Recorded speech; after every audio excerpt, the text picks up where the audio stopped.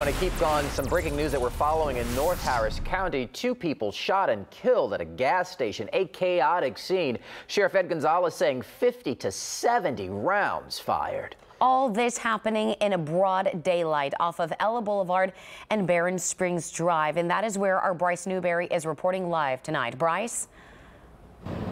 Yeah, Daniela and Brandon, you can see investigators still very busy in this gas station parking lot. And you can see they're also very focused on that maroon SUV. That's where they say those 3 men were sitting when all of a sudden 3 men in another car pull up. They got out all masked up, Sheriff Ed Gonzalez says, with long rifles and opened fire on the men sitting in that red SUV. You can see on the ground all of those evidence markers. Again, 50 to 70 rounds fired is what the sheriff estimates.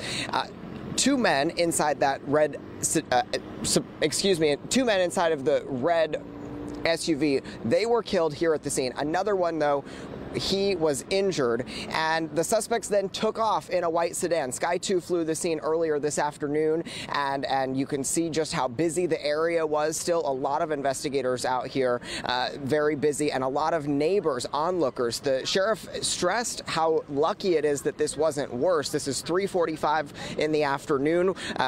Kids coming home from school, an apartment complex just across the street, and so now investigators do have this gas station parking lot shut down as they process the scene. There are surveillance cameras on the gas station, which will hopefully help them see exactly how all of this unfolded. But here's how the sheriff describes what happened.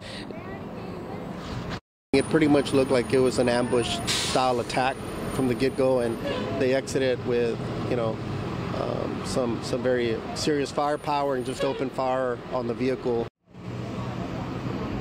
The sheriff says there really didn't appear to be any sort of communication between the victims and the suspects before this happened.